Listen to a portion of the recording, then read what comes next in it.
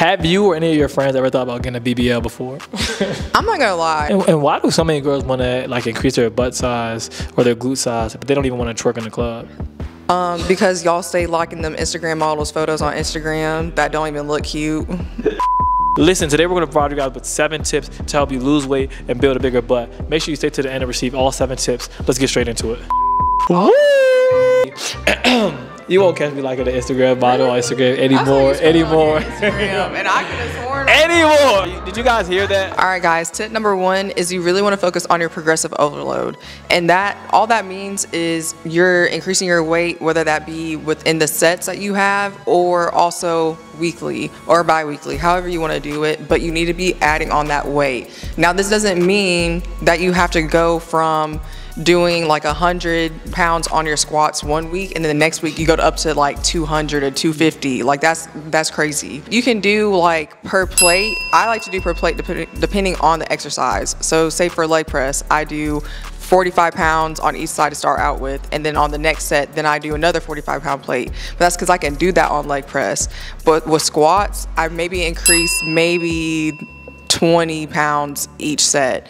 So it really just depends on what you can do, but also with that in mind, you want to track. So you want to make sure that you're keeping up with what weights you are doing per set and per week, so that when you do go to increase, you accurately increase your weights. So listen, a lot of people, they struggle to lift weights. They don't want to lift heavy weights, but you really want to load the bar up like how you load that plate up on Thanksgiving Day.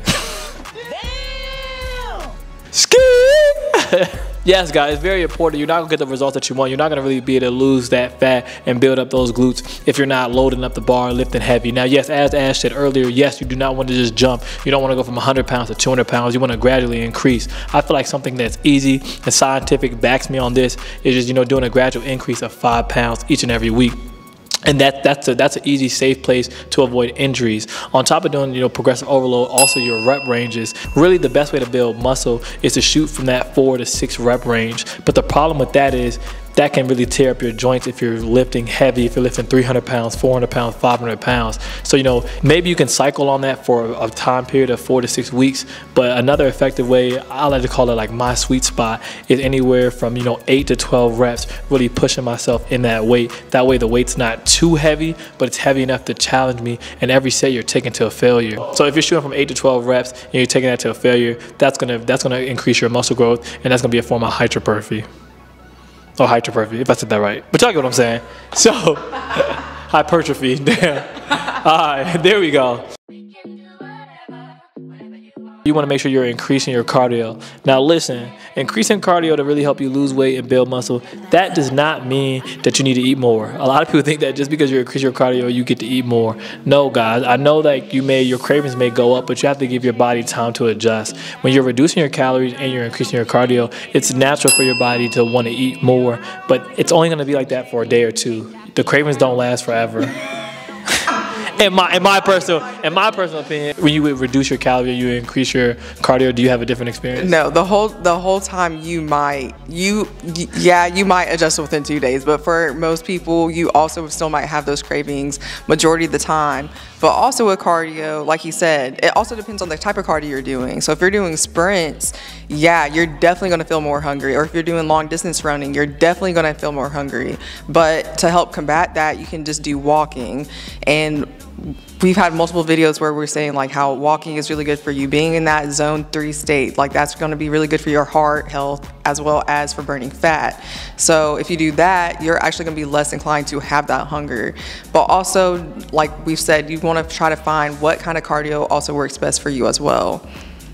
Yeah, and I think again, guys, when I'm saying like increasing your cardio, and you might have more cravings, but you should just be careful. Like instead of doing jasmine rice, maybe do cauliflower rice, because you can do 4 scoops of cauliflower rice and that'll equal up to 1 scoop of jasmine rice, and that'll allow you to feel a lot more satiated. But where you're killing your gains is when you're going to, you're like, oh, I'm hungry, I had these cravings, so now you're going out and just grabbing some food from McDonald's, and that's what's really hurting you. I'm not always consistent, I'm not always in the gym every single day, so on those times when I'm not consistent, I really make sure to lock in on my diet. Like if I know if I'm going on, if I'm busy, with work and other obligations, I might miss a day or 2 in the gym, but I don't don't add on to that by then missing a day and then taking that time to go eat, and pizza or things like that. So you have to be mindful of that. Yeah, guys. So another thing you can do is just make sure that you plan out your week. For me, well, I used to have a steady set schedule, but now I'm seeing patients. So now my days are kind of hectic.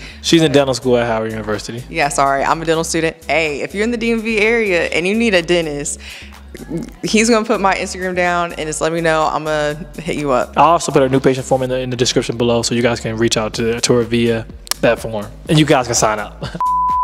So I try to do what's called carb cycling. So on my days that I do work out, I eat more carbs. So I eat about 200 grams of carbs on my training days. But on my off days, I only eat about 100 grams of carbs. So that'll really help with also slimming down. And also that's like, you want to increase your carbs on the days you do work out, just because it helps to give more energy, because your carbohydrates are going to be your main source of energy for your workouts. So that's kind of like the method behind the madness. But yeah, kind of having a schedule and planning out things. It's the same thing when you do go to the gym and then you want to have a set schedule of what your workouts are going to look like. Because again, that's going to help with that first tip with tracking. And why do so many girls want to like increase their butt size or their glute size, but they don't even want to twerk in the club? Because y'all stay liking them Instagram models photos on Instagram that don't even look cute. And I said what I said. So. Shots fired. Hey. You won't catch me like an Instagram model on Instagram anymore. Instagram, and I could have sworn. I said anymore. Did you guys hear that? You guys say that you want these bigger glutes, but you guys aren't even training legs more than once a week. You need to be training legs anywhere from 2 to 3 times a week. 3 can be a little bit overkill if you're really pushing it. I try to train legs at least twice a week. Ash, how many days a week do you train legs? I really just do it twice a week too. I have a glute and hamstring day, and then I have a glute and quad day. Have you ever tried to train 3 times a week? How does that work for you? I was trying to do it 3 times a week, but also with how like I've kind of gotten a little bit more hectic with school, so I've cut from 5 days a week down to 4 days a week. But even when I was doing it 5 days a week, what you really want to do when you are working muscle groups is you want 2 to 3 days of rest in between working a muscle group. So I kind of found it hard to try to implement a 3-day schedule while also allowing those 2 to 3 days of rest in between. It kind of only really works with having 2 days. So I know a lot of people that come to me with questions asking why can't I just work out my legs every single day? Because there's a lot of women that work all 7 days thinking that that's also going to grow your glutes, but you really need to give your muscles rest. That's actually when your muscles actually grow, is during that recovery time. So that's one thing that I would say. If you don't, you can underdo it, but you can also overdo it. Have you or any of your friends ever thought about getting a BBL before? I'm not gonna lie. I actually, for a period of time, I was like insecure about my hip dips. And I was like, maybe I'll get some like fat injected like just in my little hip dips. But honestly, I'm learning to love my body more, and I don't need that because I already got a booty. And it's really funny because I feel like the friends that already have butts are the ones that said that they would get a BBL. I'm like, girl, we already got a booty. I don't know why we need more of it. Sometimes I look at certain girls and I'm like, man, if that girl would just get the gym, she'd be a problem, man. Ashley, you know what I'm talking about? What?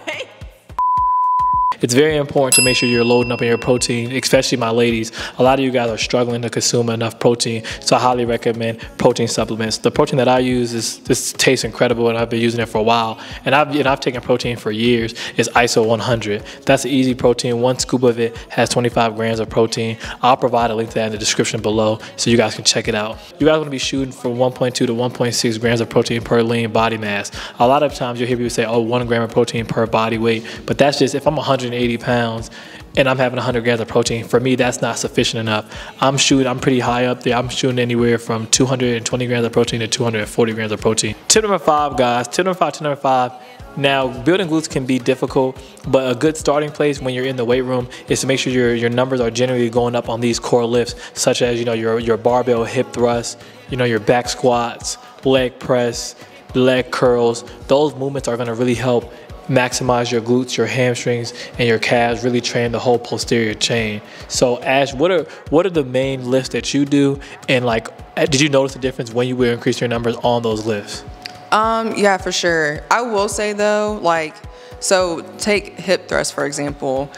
Right now, I could do 4 plates on both sides. However, I like my little sweet spot where I do one plate on both sides of 45 pounds or 2 plates of 45 pounds on both sides. But then like some people, they might start out with doing like 10 pounds on both sides, but you need to work up to trying to go to at least that weight, like a 45 on each side or the 2 45s on both sides. Like that should be like what your aim is. Because also the thing too, like you don't want to do too much weight. You don't want to ego lift because you don't want to be lifting heavy weight and then your form is off. Like that's another thing. You want to make sure that your form is correct. You're doing that time under tension. Stuff like that is really going to help to actually build your muscles. So listen, for my petite ladies who you guys are struggling to put weight on and you guys are struggling to get stronger, as Ash mentioned earlier, you know, time under tension, it's important to slow it down so you can gradually build strength. A lot of you guys are just rushing into the movements.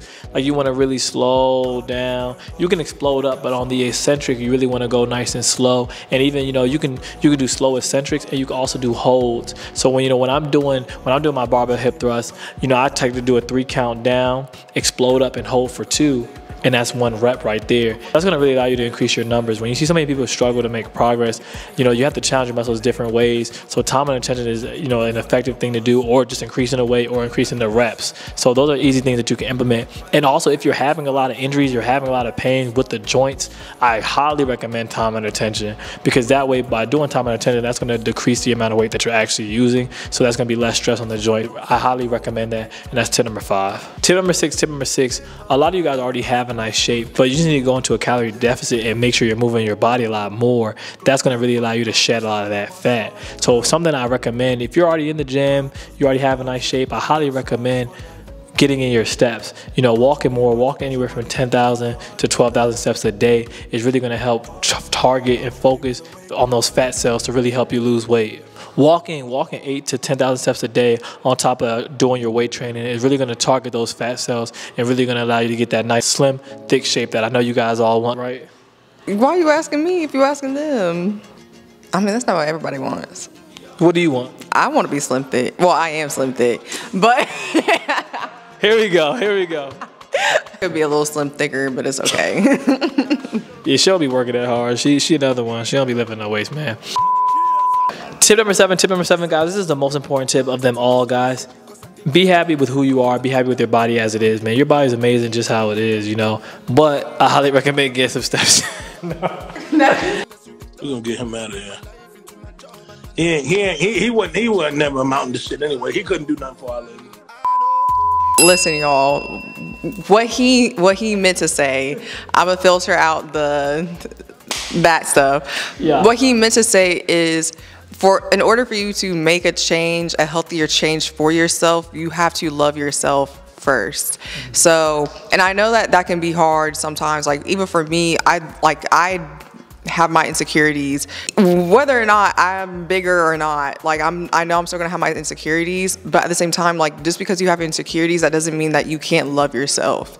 So my thing is, when you do pour into yourself, that is a form of love for yourself. Me going to the gym, that is me showing myself love. Me eating healthy, that is me showing myself love. Stuff like that. So yeah. That's what he meant to say. Yeah, all of that. But yeah, seriously though, with insecurities, guys, we all have them. Insecurities are a real thing. Everyone has insecurities. If someone tells you that they don't have any insecurities, they're lying to you. Yeah, he don't like that his head is so big. No, I'll show y'all some insecurities. I'll take this hat off right now. That's some insecurities right there. Because the boy ain't get no cut. But it's all good though, because for that next video, I'm gonna have it lined up just for y'all. But yeah, you gotta really love yourself and invest in yourself. And another thing that I realized for me personally, on those times when I felt like insecure or not the most confident, when I have taken that time to go to the gym and make those investments in myself, that's really allowed me to build myself up to feel a lot more confident. So if you are feeling insecure, something that's been helpful for me is just getting into my routine and doing things that allow me to feel better. And then typically it'll trickle down into how I feel on the inside and mentally. So, all right, man. So listen, those are the 7 tips. Appreciate you guys for watching the whole video, making it this far. Listen, so because you guys made it this far, I'm gonna provide you guys with something for free.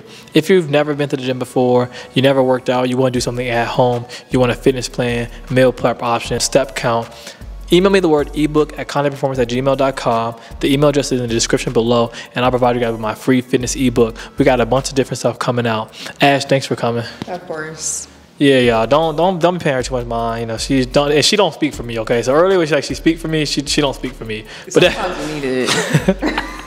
hey, listen, man. We locked in, man. Don't forget to subscribe. Hit that notification button.